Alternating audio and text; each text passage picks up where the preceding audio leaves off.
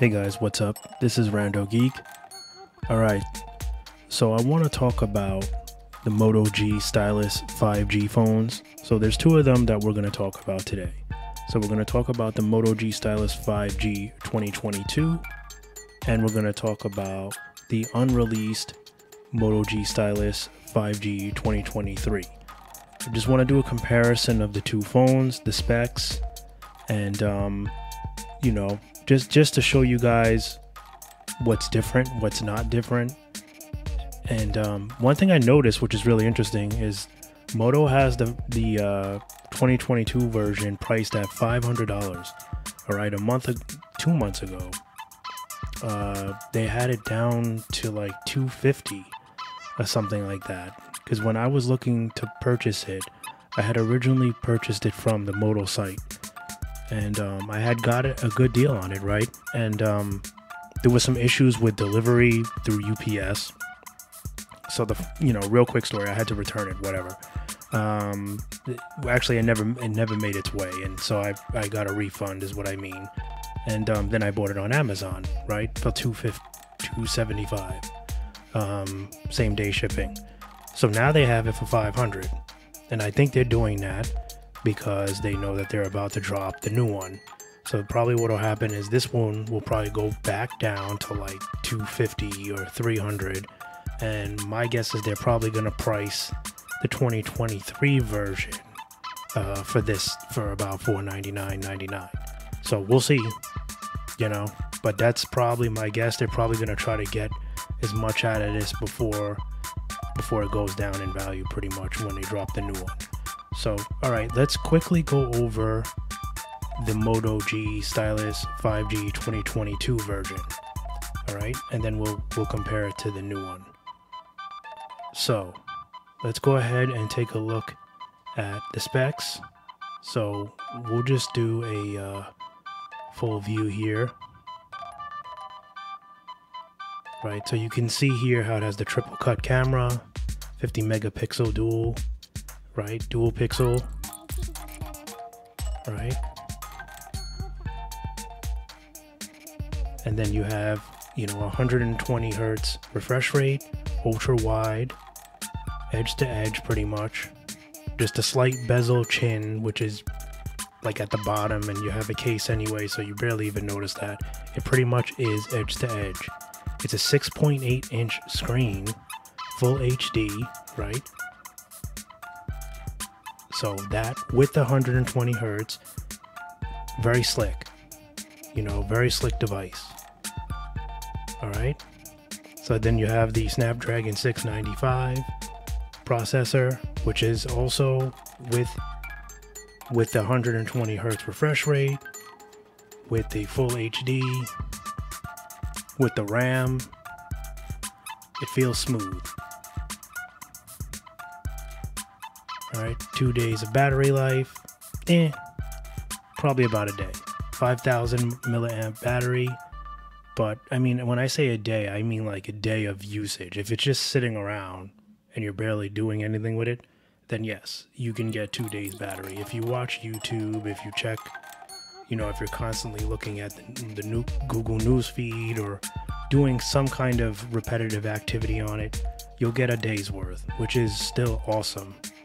Like that's considered heavy use. If you have your screen,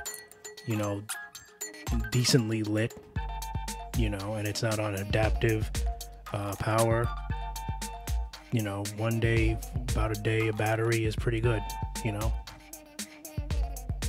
right. What else we got here? So it loads with Android 12. So we're hearing that it should get Android 13. I'm hoping, but it does load with Android 12, right? So let's go ahead and go over all the specifications. So we have the operating system, which is Android 12. Internal storage is 512 gigabytes.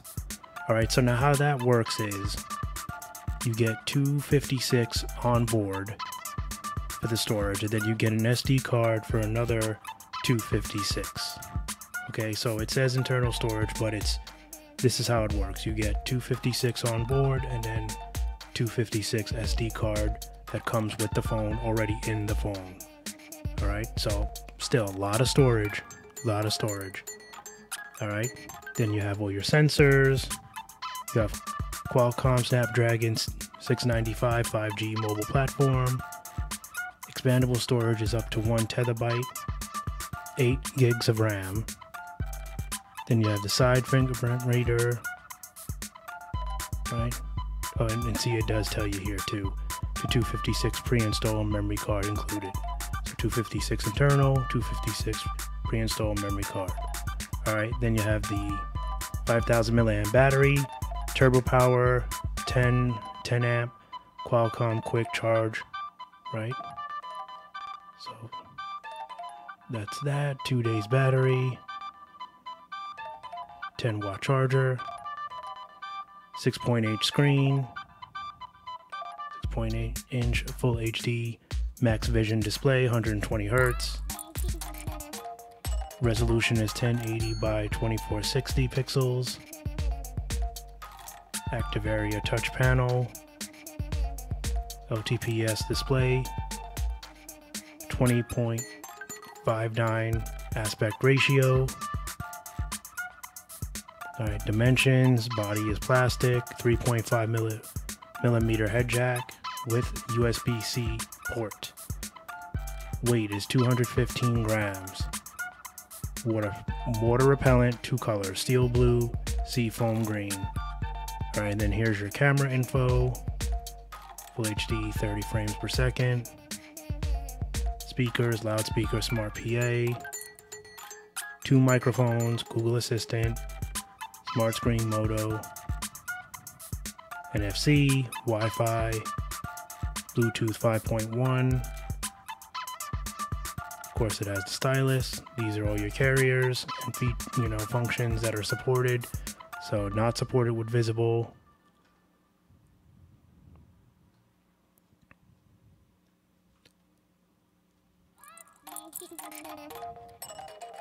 All right, so that's everything for the Moto G Stylus 5G 2022. Beefy phone, beefy. When I say beefy, it's a powerhouse. You just read the specs. Now for 500, no, too much. But for 250, 275, much better. You can get it from Boost or even Metro for a lot cheaper. However, you're getting only 4 gigs of RAM and you're getting only 128 gigs of storage. So if that doesn't really matter to you, then go for it, because Metro has it for like 20 bucks right now.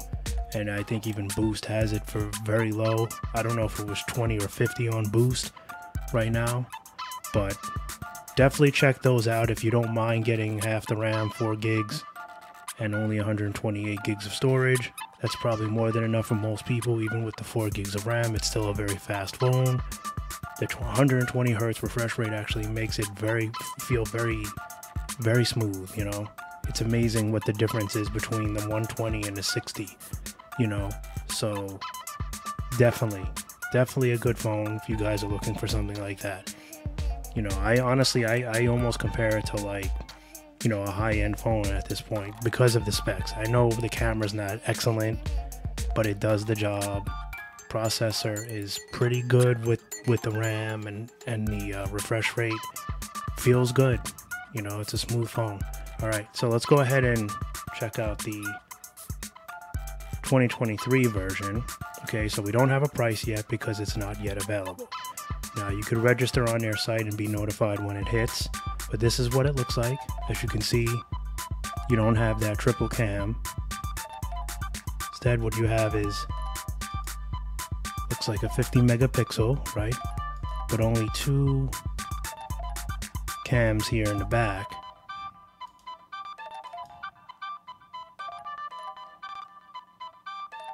All right, so that's different right off the bat. Of course, you get the stylus. All right, so now as far as the screen size, they dropped it down to 6.6, 2022 version 6.8. So they made the screen a little smaller, but it's hard to tell here if the bezel is slightly smaller. It does look a tad bit hard to tell because the background they have here is black, so it kind of blends in. See if we can get a better shot here. There we go. There's the chin. See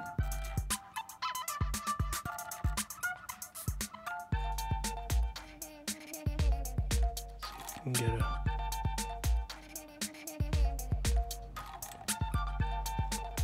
Hard to tell. I mean, it looks pretty close, but you may be getting a little bit more edge to edge. So even though it's a 6.6, if the chin is slightly smaller, it could really equal out to about maybe a 6.7. If we're looking here, the chin does look a little less. It looks like there's a little less bezel there, so it might be pretty close when you even it out. When you remove some of the bezel, you know, it's probably about the same. But yeah, either way, looks like it might be a little smaller, but then again, bezels are a little smaller too, so we'd have to see, right? 120 hertz refresh rate, that remains the same. Full HD display, better sound, so they still have the Dolby Atmos speakers. All right, so that's the same. 2 days of power, that's the same. All right, let's go ahead and view all specifications.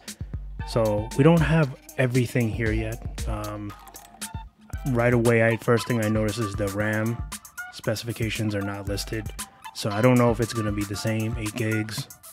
Probably won't be more. So it'll either be 8 gigs or less, to be honest. So we'll have to wait and see if they update the site and include that information, but it's not listed here. So one thing you are getting right out the box is Android 13. So that's awesome. You're getting 256 gigabytes of storage, so you are getting less storage. You're not getting that free SD card with the 256. So less storage. And looks like maybe a smaller screen. Snapdragon, you are getting a new processor, Snapdragon 6 Gen 1. So processor's getting upgraded. Alright, you can expand the phone up to 2 terabytes of storage, which is awesome. You can only expand the other one, the 2022, to 1 terabyte. So you can beef up your storage on this one. Fingerprint reader and face unlock. Alright. 5,000 milliamp battery. You're getting a 20 watt chargeable charger on this phone, as where the other one is only 10. So you're getting a little bit more of a faster charge on this phone, so that's good. I like that. The pixel resolution is going to be better on this phone. Or is it about the same? 24 times 1080. I think that was about the same.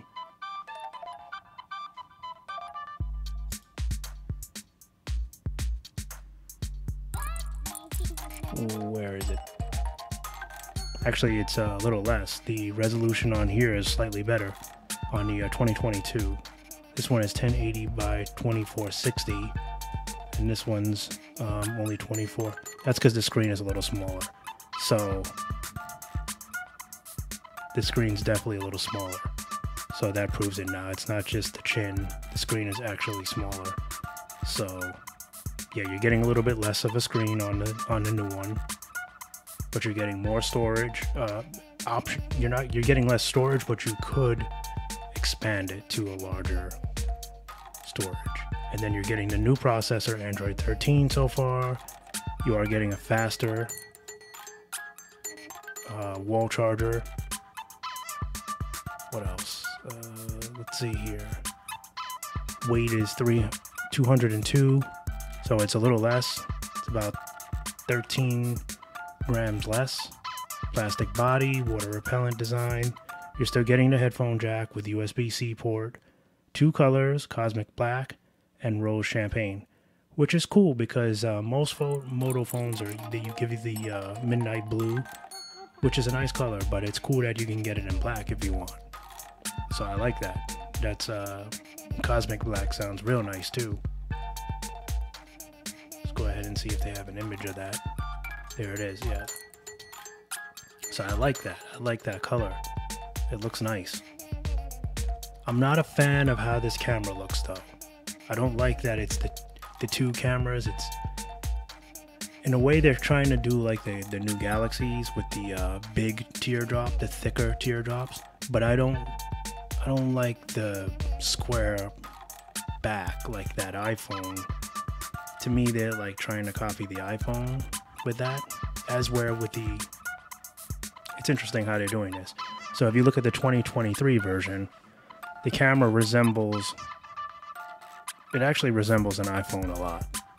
So if you look at the square, right, that's the new iPhones. But if you look at the 22 version, has more of like that Galaxy look where it's like the triple straight down, and then you have this here, kind of like the Samsung phones. So they decided to go iPhone, more of an iPhone style with the cameras here. All right, so let's continue on with the specifications. Don't want to make this too long. I've already spoken long enough. And then you have your, all your camera info, 30 frames per second, 50 megapixel, dual speakers, 2 microphones, Google Assistant. You have your NFC. Still have Bluetooth 5.1. So pretty much there you have it. So what's really different? The phone's going to charge a little faster. All right. The Android 13, which is awesome to get that right out the box. But that's really about it. The option to expand to 2 terabytes, but I don't like that he took away, the free SD card, which was cool that they added that in. Processor is going to be a little quicker on here, but the RAM is unknown. So if it's 8 gigs of RAM, like the 22 version plus the new Snapdragon 6th Gen, I'm going to say most likely it will be. I don't think they'll reduce it, the RAM. So if so, it's going to be a beast. It's going to be fast. They shrunk the screen a little bit. Don't know why. I don't know why they couldn't just leave it alone. But, I don't know.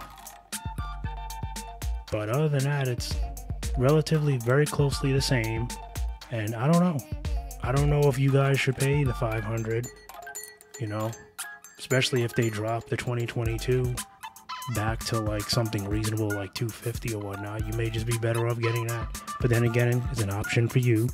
You would be the one that would be paying for it. So it's really up to you. What I can tell you is you probably will not be dissatisfied with either. They're both good phones, but I wouldn't. The 500 mark is too much. I'll just be honest. Like, it doesn't matter which one you go for. The 500 mark is way too much. Wait for it to go on sale. Get a deal with someone else. Try to get it from Boost or Metro or anybody else. Don't pay 500. Way too much for that. I'll be honest. So, but that's it, guys. Leave a comment below if you agree or disagree that not much is changing, and which would you prefer? Like, which phone, stacking them up, like from what you've seen, what I showed you, like, what do you really think is different, and which one would you choose? Like, to me, I like that the processor's newer, but to drop the screen is kind of dumb. But then the newer one charges a little faster, so but then you also lose some free storage. You're losing a lot of free storage. So if you're someone that stores a lot of pictures and everything, you might actually would have liked that. So, really depends on what you're using the phone for, I guess.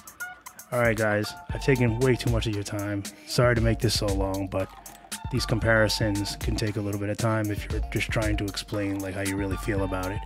But be sure to hit the like button if you thought this video was useful or helpful in any way. Please consider subscribing if you're not already subscribed. As always, I want to thank you for watching.